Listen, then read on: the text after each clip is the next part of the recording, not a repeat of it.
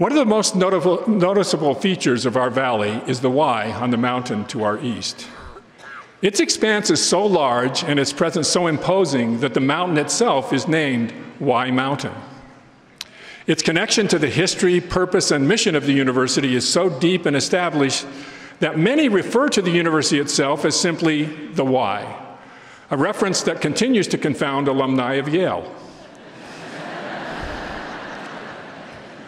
I hope that for today's graduates, the Y on the mountain will serve as a reminder of the knowledge they have gained, the things they have done, and the persons they have become during their time at BYU. I also hope it will serve as an ongoing invitation to them to add to the impact of what some call the spirit of the Y, a spirit of service and character that emanates not just from the intellectual dexterity, but also the spiritual strength that they have acquired here. Now that's a lot to expect from a simple letter of the alphabet, and especially one that struggled a bit to make it into and remain a part of our modern English alphabet. The letter Y was introduced into the Roman alphabet from which ours is derived around 100 AD, long after most letters had already arrived there. It performed much the same role as the Roman letter I, which made its way into the Roman alphabet 800 years earlier.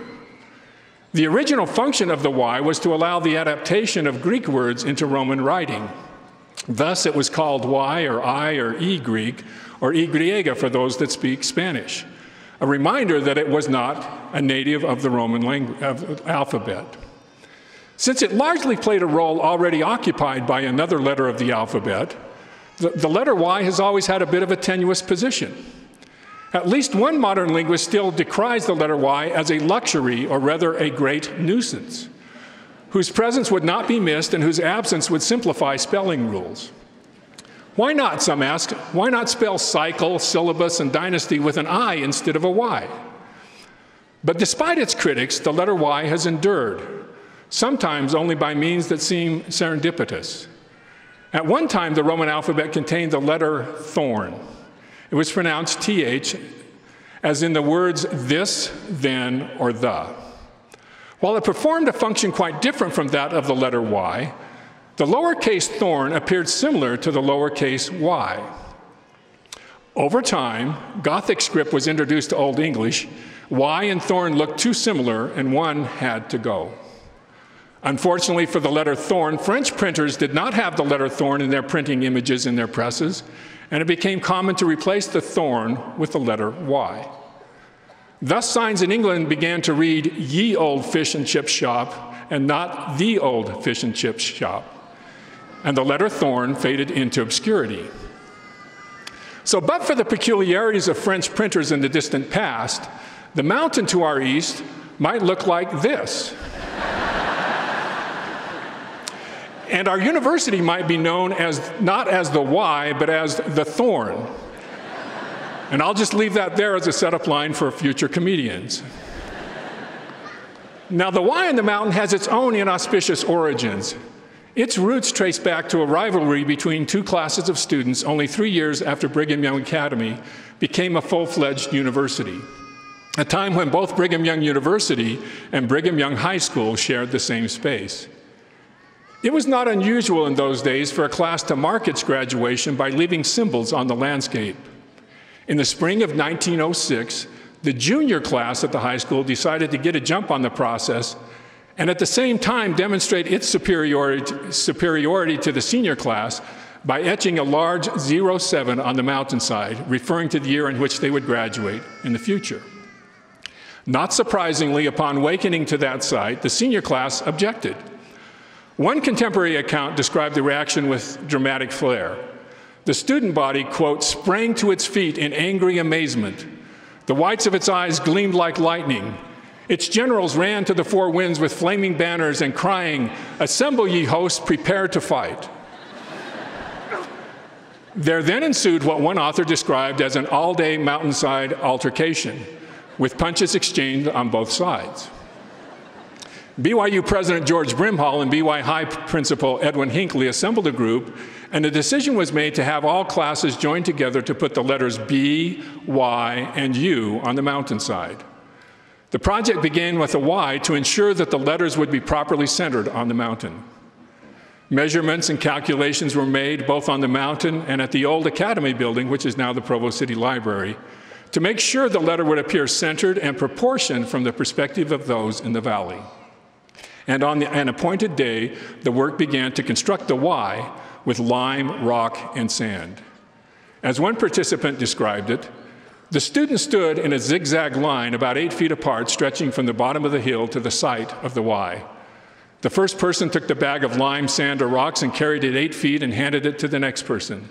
The second carried it to another 8 feet and handed it to the third, and thus the bag went up the hill.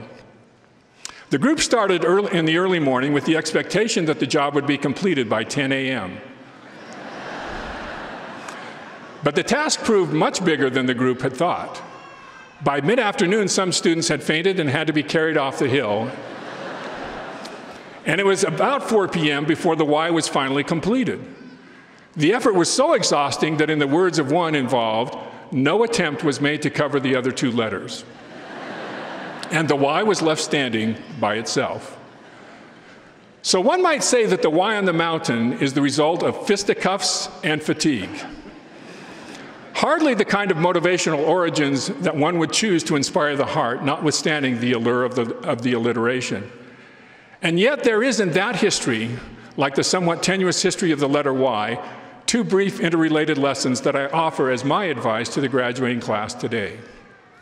First, symbols such as the letter Y or the Y on the Y mountain ultimately gain meaning in our lives, not so much because of their physical shape or presence, but because of what we choose to make of them.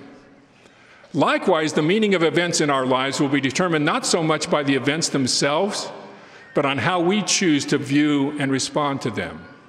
And that, in turn, is shaped dramatically by the perspective from which we choose to view both the symbols and the events in our lives.